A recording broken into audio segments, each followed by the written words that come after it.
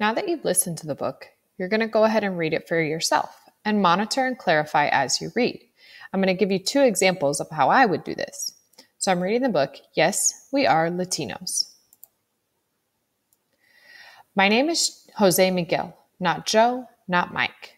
I am Cuban and Nicaraguan. I live in Tampa, Florida. I am Latino. Adios, Jose Miguel. Have a good day, hijo. Aprende mucho. Learn all you can. So I'm hearing some words in Spanish, and even though I can speak some Spanish, I don't know all the Spanish. So I want to stop and think about, what are they talking about? So here on the left, I say, I was not sure about the words that were in Spanish. So to figure out what they mean, I'm going to keep reading. So it says, aprende mucho, learn all you can, just as he does every day.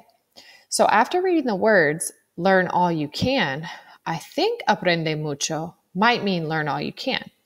So I clarified what I read by reading the words around the Spanish words to figure out what they might mean. So now I'm going to continue reading. My grandfather comes to the door to say goodbye to me, giving me advice as I leave for school. He says he wishes he had been able to do this for his own son, my father. The sky is covered with dark clouds, so I rush. Then I see grandfather and Jose Miguel. School is not far, but the rain could begin any minute. Here in Florida, the sky goes from blue to black in an instant, and you get soaked before you even realize it is raining.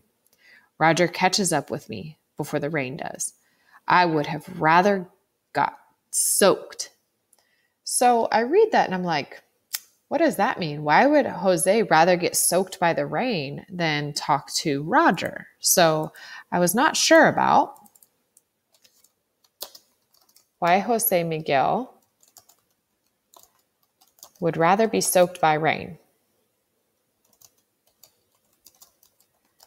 than talk to Roger. So I'm going to keep reading. He slaps me on the back, pretending to be friendly, but making sure it hurts. Made many tacos today, Miguel? He asked. So now that I've continued to read, I can see that Roger's kind of a bully. He slaps him and he does it hard, and then he says something mean to him about being Latino. So I clarified by continuing to read.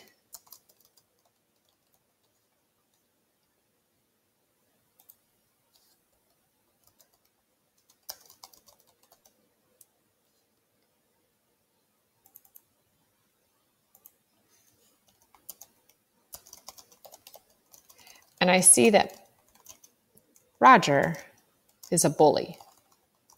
And that is why Jose did not want to walk with him, and he'd rather be soaked by rain.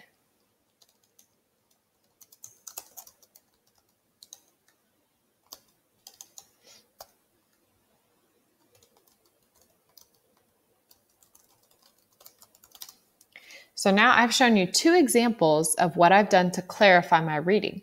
I've stopped, I've reread, and then I've read further to see if I could find meaning. And now you're going to do this on the next couple of pages.